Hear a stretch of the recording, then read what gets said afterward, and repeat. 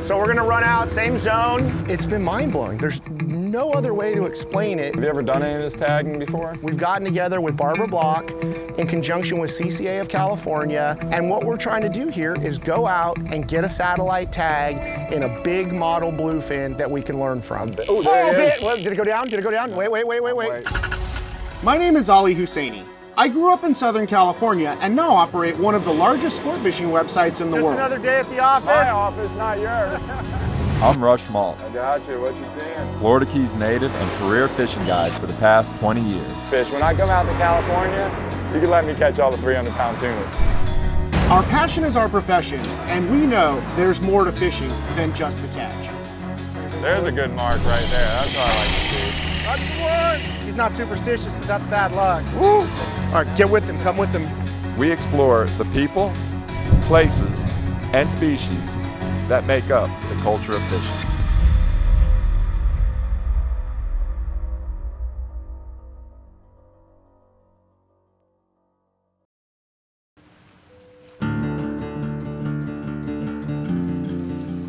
When I think about bluefin tuna, a few things really come to mind. I think about, well, the biggest tuna, so that's obviously attractive to fishermen. When I also think about bluefin tuna, I think about the differences between the fish in different areas. We got the 2 big rods. What else we want to get? The flat falls out. Throughout the years, I've caught lots and lots of tunas, you know, but for me, it's been mostly blackfin tuna. Fishing with Ali has opened up a whole nother spectrum of tuna fishing for me. So we've chased bluefin tuna off San Diego. It never really was our bread and butter fish until the last 4 years. So what's the deal? You're gonna pull out all the stops? Sounds like they've been eating a little bit of everything. I mean, do we want to be ready for everything, or are we just gonna go one technique and that's it? No, lately, man, we had been doing just the dead flyer a lot with a side of yummy flyer. And fortunately for Southern California guys, we've got this influx of these really, really big bluefin.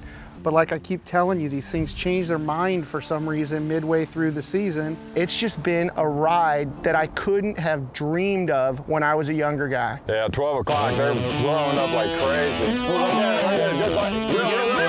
know, when his timing would line up, we started doing local knowledge about 5 years ago. Here they come, here they come. We started doing local knowledge and I came on the scene. This fishery started coming about in San Diego, where they started seeing these larger grade bluefin tuna. Oh, I'm on! And you know, we were doing our normal thing there the first season or two, just chasing the smaller fish and all that, and then you see right in the middle of season 1, big old tuna. Rush and I go out, we lay down a plan, and we bring home a big bluefin. You know, Ali doesn't have a lot of specialties, especially when it comes to fishing. But one thing, you know, he is passionate about, and he does know a thing or two about, is tuna fishing. That is a jumbo. Have you ever done any of this tagging before? Only bluefin I've tagged have been with a gaff. It's gonna be a new experience. As much as this has been a boon for fishermen like myself in Southern California, for the scientific community, this is like, it's unprecedented. Nobody really understands why these fish are here. Like, we know what happened 100 years ago, right? It's very well documented, kicked off this whole bluefin fishery. So we're beginning to piece the story of the Pacific together, but the puzzle's not yet done. We've gotten together with Barbara Block in conjunction with CCA of California. AFCO's been a really big supporter. And what we're trying to do here is go out and get a satellite tag in a big model bluefin that we can learn from. And this second attachment is what allows it all to work. So in my line of work, in my profession, you never know what kind of opportunity is going to present itself to you. After catching enough of these fish, it's cool to not kill them anymore and just release them, you know, give back to the fishery. I'm so happy you guys are here to help us with Tag a Giant and CCA's effort to put these tags on Pacific bluefin tuna. So this is one of the most advanced oceanographic pieces of tagging equipment on the planet. It's a pop-up satellite archival tag. So the goal for this trip is to go out, several boats will be fishing, we're all trying to catch that 200-pound bluefin, give or take. And the way it works is today, if you catch a fish, Ali, we're gonna come up to you and we're gonna pass you a tennis ball. We want you to hook it onto your leader once you get that fish wound up, and then you're gonna cut it, and we're gonna wind it back to the boat, pull it through the door, put it on a mat, put a hose in the bluefin's mouth, and then hopefully we're gonna put on a pop-up satellite archival tag. And then on a predetermined date that's programmed into the tag, we're gonna get a little electrolysis. This is gonna pull out, and the float is gonna take it to the surface, and at the surface, that's the only place radio transmissions to an Earth orbiting satellite can be heard. It'll send all its data back to the lab. And then we can really learn about what this fish has been doing for the last year.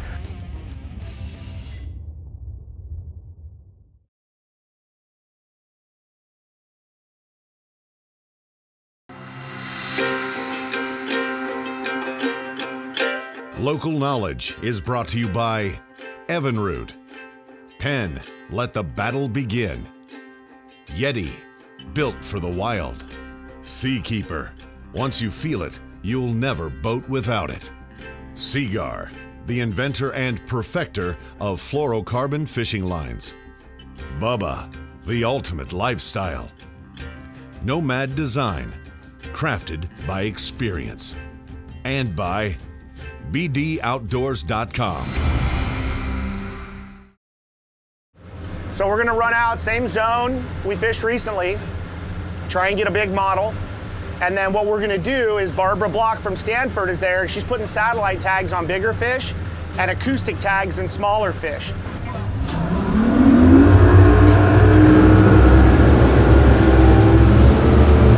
2014 was the first year we had heard rumors of bigger bluefin. One had been caught here, one had been caught there. And you know, as soon as I heard the rumors, I talked to a buddy I heard had got one, and he was like, dude, go do the Cavo program, put your kite out, put a yummy flyer underneath it, and go skip it around on the 43, which is one of our normal fishing spots. You know, me and my partner Jason recruited a buddy, we ran out to the 43, and it was surreal. Within 30 minutes of putting the kite out, we had a 163-pound bluefin tuna in the boat. Let's go ahead and get the kite built, put a balloon on it, we'll put this thing up, we'll start looking around. If we find a mark, we'll either drift on it or maybe we'll skip the yummy a little bit here and look around. Just like anything, when you talk about the ocean or fishing or whatever, you'll identify patterns after a few years. And you kind of learn that, you know, they're gonna do this time of year, then they're kind of gonna do that. It's not always the same, which for us as fishermen has been awesome. You know, we had to adapt our techniques, we had to adapt the way we fish. Next thing you know, you can't buy a popper in Southern California. They're sold out. Guys in Southern California are like, hey, do you think we could use this big spinning gear to catch a tuna? And it's so funny because like, that's been done all over the world. We were doing that in Mexico 15 years ago, catching big yellowfin on poppers, but our guys just don't know. So it's been this really cool evolution of learning to catch these fish, learning the phases that they go through, whether it's popper mode, foamer mode, switching over to the yummy flyer, and now the big thing the last couple of years has been the dead flyer. Hey, Ellie. Hey man, I'm on those numbers and I am marking them. So I just put the kite up. I'm gonna skip it around a little bit, try and figure it out, and then set up here and drift. In Southern California, we have a saying, and we always say, oh, it's bluefin being bluefin. And that can mean a lot of things. Typically, it means they're all show, no go. You'll see them foaming like crazy on that small bait, and for whatever reason, we will literally throw the kitchen sink at them. Every popper, every lure, every bait, everything, and you can't buy a bite. No, this isn't what we want, but we're gonna slide up here a little bit and drift. We marked some good fish in here and haven't seen anything anywhere else, so let's just kind of sit here and wait. On this specific trip, we had a lot of boats out there. It wasn't just us this time trying to find these fish. We had a lot of different boats out there trying to divide and conquer. What do you think? Move up where they were seeing them earlier? 2 miles above, look around there. The funny thing about these fish, and pretty much like any fishery, just when, oh, we got it figured out, we got it dialed in, something changes. The other time when we say it's bluefin being bluefin, they are notorious for biting like crazy and, you know, for weeks on end, and then all of a sudden, phew, they're gone. Well, Rush, I'm just not seeing it here. So let's bring the dead bait in, we'll put the yummy back out, and just go look around a little, see if we can locate some meter marks or get a yummy bite. And when that happens, it really puts the pressure on you to be able to locate them, figure out what they're doing now, and reset. In the case of this trip, just a couple of days before we were supposed to go, the fish had scattered. There was just a little bit of fish left at the island. We were able to find a few of those fish, but for whatever reason, they were acting like bluefin. Man, we're not seeing a lot. I'm looking at odds and ends, one here, one there, but In the end, we had 4 or 5 boats of very good Southern California fishermen out chasing these fish, and unfortunately, we all came up empty.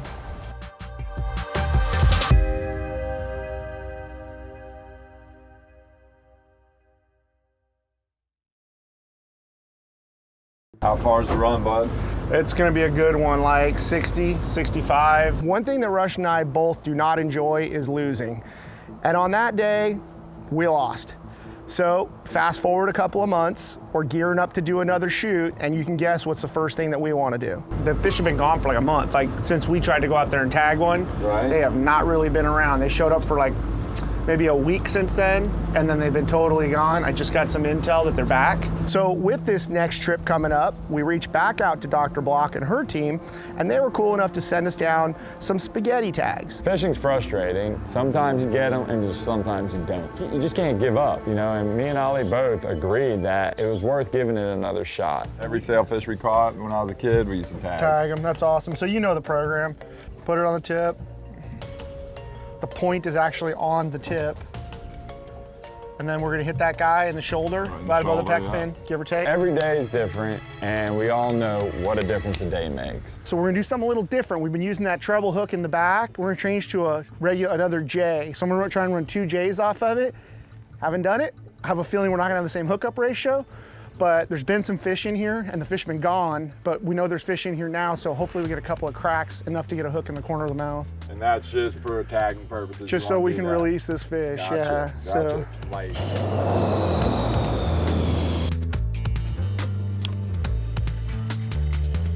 The first thing I like to do is kind of go to the last place where I knew the fish were and look around. In this case, I went where we had them a few days earlier, didn't see them right away. Now it's going into hunt mode. So we kind of switch gears a little bit. We put the kite out and we put the yummy flyer underneath it. Holy smokes, that's a good one. There's something about And it's seeing, at 100 feet now. There's something about seeing that, you know, just gives you hope. You know, you're out here a certain day. Last time we were out here, trying to tag one. I mean, I don't think we marked the fish in 2 days. We marked like a couple of singles, remember? After a little bit of searching, we located the fish. And at that point, when I know they're under the boat, with what's happened in the last couple of years, my go-to tactic is gonna be to deploy a dead flying fish. These are out. So what I've been doing lately is I've been catching the corner of the gill right there, like right about there, little and you're gonna soft have spot. to fight. As soon as we rolled up in the zone, Ollie knew exactly what we were gonna do. He had seen this scenario before. He was extremely positive that the dead flyer was the way to go. Now it's time to really ring the dinner bell. For whatever reason, over the last couple of seasons, they have really preferred the dead flying fish. Makes no sense to me. I don't know what it is, but I'm not here to question it. It's a great way to catch them. So we set up and we switch gears. So I'm gonna hold this till it gets out a little bit. Pulls it out of your hand. Try and lay it over the right side too. It's just such a cool bite too. I mean, here we are. You're staring right at it. Oh yeah, you're not gonna miss these bites. And it's just like that roll. We deploy the dead flyer and we wait. And in this case, we didn't have to wait very long. Oh, there it is. Well, did it go down? Did it go down? No, Wait. I'm waiting. He's got it, hit him. Hit him. It's there, hit him. Go to 3, not 4, once you come tight, remember. The whole theory with the dead flyer is the fish are seeing that silhouette. They're obviously up at a certain depth because they're feeding. Oh yeah, that didn't take so long.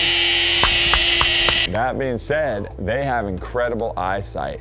So they're seeing that silhouette. And Ollie and I both agree that there's something in a bluefin tuna's DNA where they cannot resist a flying fish. That's a big one.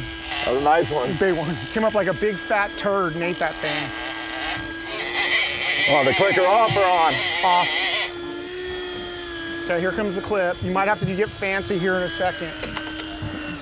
Hold on. Okay, it's just you and him.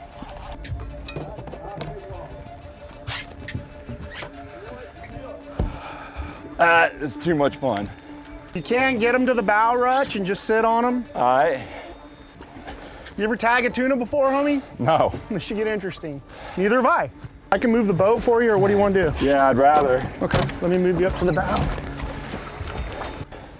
We're gonna want to tire them out more than we normally would, you know? Dude, run the deal, because we want this fish nice and tired. All right. I mean, I can take the rod and you can reach down there and try to unhook them. Tagging part, I'm not afraid of at all. Yeah. I'm sticking my hands in the mouth of a nice 250 or something. That was a good fish. I wasn't a small one. So I didn't put a stainless hook on there on purpose. I used a cold steel hook. So, you know, even if we can't get our hands down in the fish's mouth to get the hook back, hopefully we can just go ahead and, you know, if we have to, we can cut it out, but that'll sort of be a last resort. Sure. Hey, he's right there. Oh, we can get the hook right out of this dude. Right out. Okay, so let's just get the tag in. It's probably gonna piss him off. Bring him boat side. Can you walk him up a little bit? Back this way. And do another spiral. I'll bring them right up to you. Man, I don't think that's the same fish I saw boil. Might not be. I don't think it was. I saw a big back. There we go. So he's tagged. Tag is in. Oh, he didn't like that. No, I wouldn't expect him to. He did not like that. Here, come back. Let me have the leader. I'm gonna give you the pliers. I'll do the wire, you do the hook. How's that sound? So what am I gonna do? Just put this We're in the gonna go rod free spool holder? clicker on once I get the leader.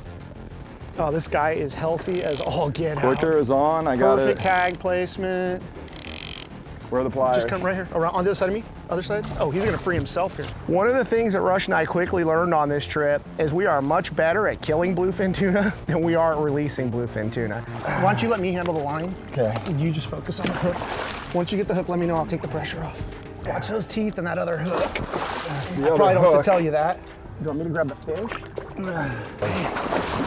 There we go. Oh, no. It's just a whole nother set of tactics and challenges. Easier said than done, huh? There you go, dude. Tagged our first tuna. That wasn't too bad.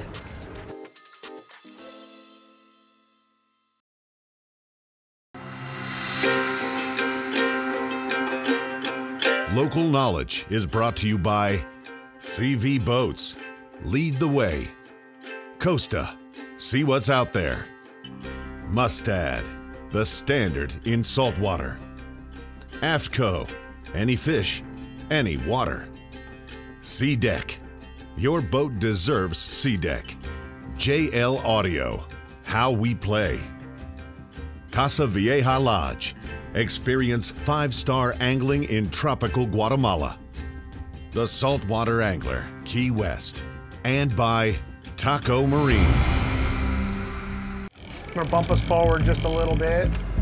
Skip them around. No, our drift changed just a hair. Leave it right there. Maybe I will just bump troll it. Want me to turn the kite off? Yeah, go ahead. Well, I saw one blow I up down saw that swell. too. Yeah. I have been seeing them. I'm just Missed it. Wait. Oh, We're bit. He's on it now. Now wind. It